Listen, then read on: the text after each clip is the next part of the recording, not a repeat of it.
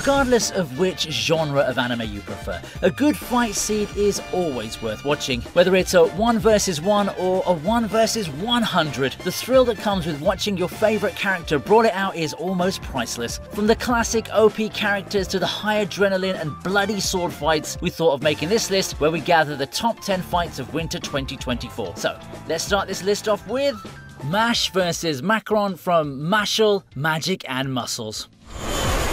スパイン魔法ヘルフォール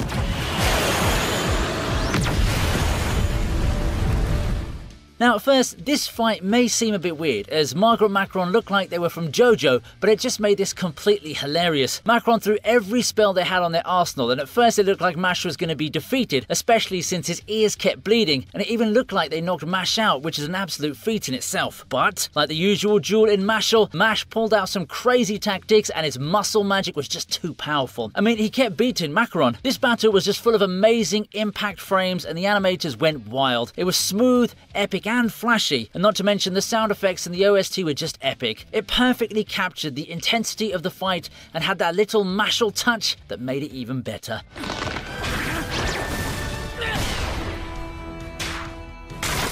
Mash gave us a strong start, but that was only one of the 10 fights we'll be talking about, and it's only going to get even crazier from here because the next one can be considered a true JoJo reference. And it's none other than Himari vs Yachiho from Chained Soldier. Himari is the youngest daughter of the Azuma family, so this was a fight between her and Yuki against her older sister Yachiho. This wasn't an easy battle at all because Yachiho possesses the unfair ability called Golden Hour. She can manipulate time, being able to stop and rewind time for 5 seconds in a go. Her prime time move allows her to extend the time limit from 5 seconds to 10 seconds. It's a good thing Himari had Yuki in his speed form with her, since the combo was able to vastly reduce the effectiveness of Golden Hour. Personally speaking, the way the time manipulation was animated looked amazing, as the entire atmosphere fit the ability. The rest of the fight looked great too, but best part was the fact that this was a duel between siblings, and those always have some pretty deep emotions involved. The duel still didn't surpass the level of our next entry though.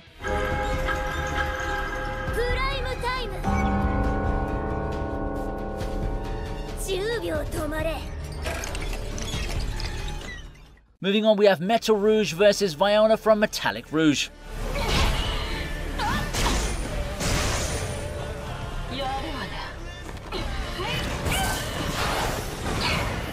This is a fight between a badass singer named Viola and an artificial human known as Rouge, and both of these girls can transform into combat forms that have such sick and awesome designs. The armor would make any Guyver or Evangelion fan drool. Just like most of the entries, the animation here was just stellar, with every blow packing a serious punch. The choreography was astounding, and the way the two characters fought using their weapons was especially awesome to watch. The coolest weapon by far was the whip Viola used to initially send Rouge on the defensive, but luckily Rouge's sword was stronger. Perhaps the most underrated aspect about this duel though was how hard the studio went with the soundtrack. The music was just an absolute banger, which amplified the entire fight scene. Just watching this battle would get you interested in watching this new series, and I'm all for it.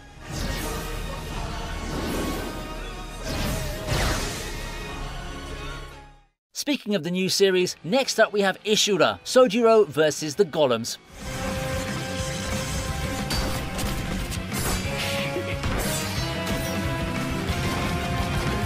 Now this fight scene was pretty insane, but a bit of background before we start, okay? A city is attacked by a giant mechanical monster that deploys smaller golems. These golems decimate everything, and a girl named Yuno is forced to watch her friend get torn limb from limb. She's eventually saved by a badass with a sword named Sojiro, who takes out these monsters instantly. A horde of monsters wrecks a city with a gigantic monstrosity, and humanity's best soldier is a short guy with a blade. Sounds a lot like Attack on Titan and Levi, doesn't it? Now, going back to the main stuff, Sojiro against those golems and the giant labyrinth was just awesome to watch. Initially the golems looked so intimidating as they were killing people left and right and seemed overwhelming, but then Sojiro came along and cut them all up without even breaking a sweat. That enhanced the tone of the fight so well, and the animation and sound effects, well, it made everything 100 times better. Even the CGI was pretty good, and the way Sojiro's movements were choreographed was just awesome. It's completely unexpected from a relatively unknown series.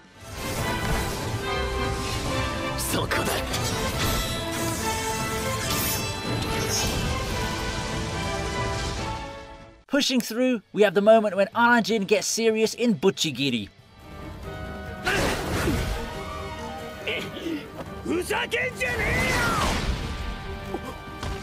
In a school full of delinquents, an all-out brawl would be normal, wouldn't it? After Arajin and his friends were beaten down by the devilish Shindo, Arajin finally becomes serious when Mahoro, the cute high school crush, was attacked. But even before that, choreography was already exciting as Shindo took down the gang. It's just that it got way better when Arajin started taking things seriously. The way everything was animated and the emotions behind the encounter made it absolutely amazing.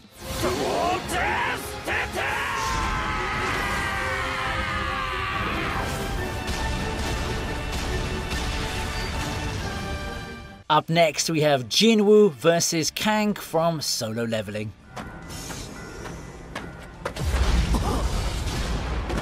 We just saw how devastating Sung Jin-woo can be when he fought against Hwang and his men, but who'd have imagined that he would go up against one of the deadliest B-rank assassins in the series? The entire duel was just assassin versus assassin, but what Kang didn't put into consideration was that Sung Jin-woo wasn't any normal hunter. I mean, Kang did deserve it, especially after he killed Mr. Kim, who was just about to redeem himself. Throughout the battle, Kang thought he had the upper hand and even used stealth, but that proved to be his downfall. The entire battle was just awesome and truly lived up to the hype. Seeing Jinwoo use bloodlust and his aura just overflowing was just awesome and menacing at the same time. Nothing could have prepared him for the darkness that was about to haunt him.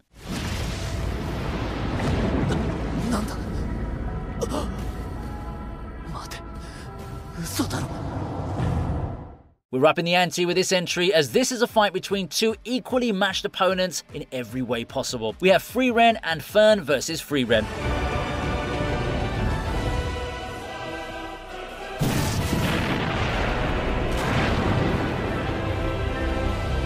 It's literally a duel between Frieren and her clone is what I'm basically saying, with Fern mostly staying on the sidelines. Battles between two equally matched opponents are always wonderful to watch, but this one in particular was so great because both of them had the exact same abilities and battle strategy. Frieren is a mage with immense mana output and over 1,000 years of experience. She's crazy powerful to the point where only her clone made a good match for her. The fight was a stunning display of magic that filled the screen with vibrant colours, and it was awesome to see Fern deal the final blow. This moment ranks as one of the best this winter in our opinion, just for that itself. What made it even better was that it was all foreshadowed, that if it wasn't the Demon King that killed Frieren, then it would have been a human mage.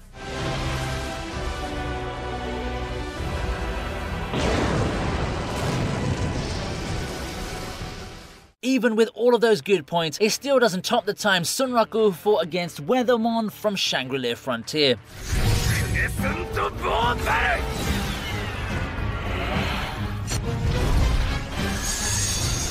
You know how in games you have to be really aware of how abilities work and you need to always prepare before a fight? Well, Sunraku tends to be pretty well prepared, but this time his preparations fell short. And that's not a position you should be in when you're facing off against an armoured samurai who can absolutely decimate you. Sunraku's quick thinking let him activate the skill he needed to face off against this opponent, and the clash that ensued was absolutely stunning. The sheer amount of detail in every frame just blew our minds. Like, you can see every fragment, every clashing spark, even the detailed fractures in Weathermon's armor. The entire clash was on a whole other level, even better than the details in the Frieren versus Frieren fight. This series is just criminally underrated.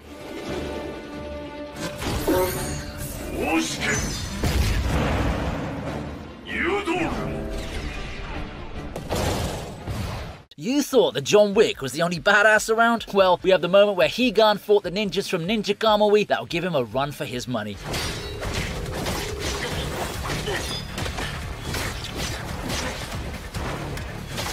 You can see Higan's badassery perfectly in this fight scene where he fought an excessive amount of ninjas after literally forcing himself out of a wheelchair. Being hunted by these ninjas, Higan used their weapons against them and his ninjutsu to become an unstoppable force of nature. Top it all off, we got to see a first-person view of Higan murdering them in the elevator. He simply left bodies upon bodies of ninjas as he went through the hospital, and the choreography that accompanied that animation was on a whole other level. It was so fluid and intense. Even the tempo of the background music perfectly contemplated the pace of this fight. This moment was one of the most brutal and intense displays of power we've recently seen, and would have been ranked at the top of this list if it wasn't for the battle between Law and Blackbeard. The top place on this list belongs to the battle these two pirates waged, and for good reason too.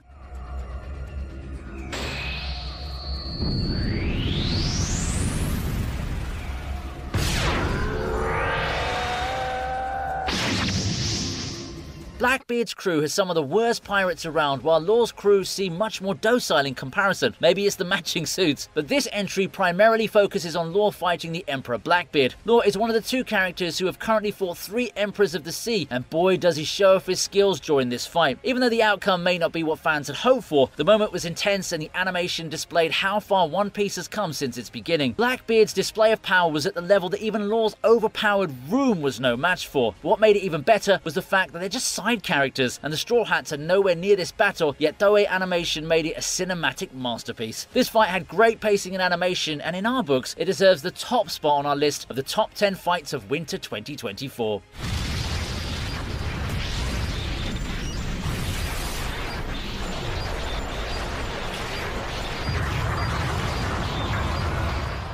And that ends our video on the top 10 fights of winter 2024. If you enjoyed this video, do give it a thumbs up and subscribe, and comment down below your favourite fight this winter 2024. But before you go, have you ever wondered what happens when old anime characters flex their power? Well, watch this next video to find out.